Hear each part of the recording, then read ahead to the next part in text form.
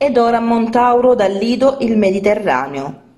Un bilancio sicuramente positivo, quello della struttura balneare del Lido Mediterraneo dell'imprenditore Roberto Sestito, che ha registrato migliaia di presenze in questa stagione estiva, e anche ieri sera, locale strapieno per degustare la buona cucina degli chef, la buona pizza del maestro Pino e il servizio eccellente dei camerieri.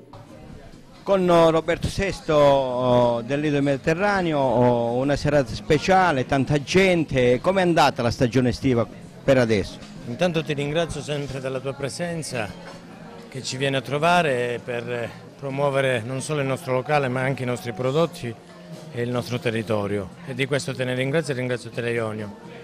La stagione, come tanti miei colleghi dicono che c'è stata poca gente, per noi avevamo avuto il nuovo cuoco che quest'anno l'ho affiancato giusto perché ha assunto una responsabilità molto grande e io con soddisfazione l'ho affiancato e abbiamo fatto bei numeri. Dico la verità, si aspettava meno gente ma noi abbiamo lavorato di più, anche perché forse molto probabilmente ci ha premiato il fatto che abbiamo aperto a metà aprile. L'abbiamo visto lavorare in questa cucina tutta in vista, come mai? Come dicevo, perché questo ragazzo che già da tanto che lavorava con me ma non aveva ancora assunto un ruolo di primo, e quindi siccome per chi non lo sapesse io comunque ho imparato anche io negli anni a cucinare, quindi quest'anno mi sono dedicato di più rispetto al ruolo che avevo avuto fino all'anno scorso in sala, mi sono dedicato in cucina anche perché mi piace, ciò che facciamo lo facciamo con passione, quindi i piatti a volte non bisogna avere le stelle o i titoli, ma avere la passione, la cucina è solo passione. Una squadra speciale comunque la sua, abbiamo visto tanti all'opera.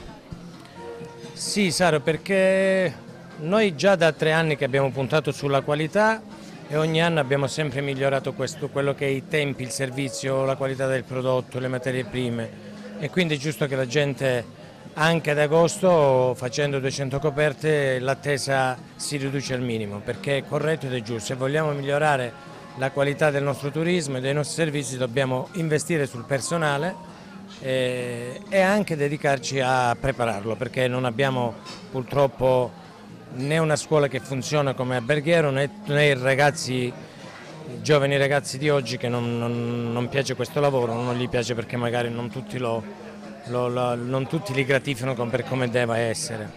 Tante le specialità offerte ai turisti e non turisti, perché c'è tanta gente pure del comprensorio. Sì, vabbè, noi rivisitiamo sempre alcuni piatti cambiando, diciamo, l'aspetto, migliorando magari alcuni aromi, però la nostra degustazione del Mediterraneo, che è il nostro piatto forte come antipasto, agli gnocchetti al gambero rosso, alla stroncatura, quella pasta tradizionale fatta con 4 farine, cerchiamo di fare innovazione tenendo salda la tradizione. E non dimentichiamo che il migliore pizzaiolo c'è qui a Montauro. Vabbè, non l'avrei dimenticato, Saro.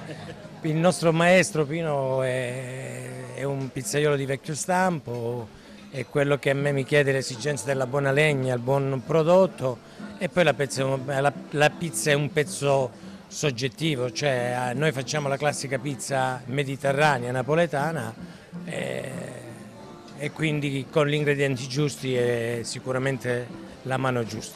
Siamo quasi fino a agosto e l'invito a partecipare ancora di più perché il Lido Mediterraneo chiuderà dopo agosto.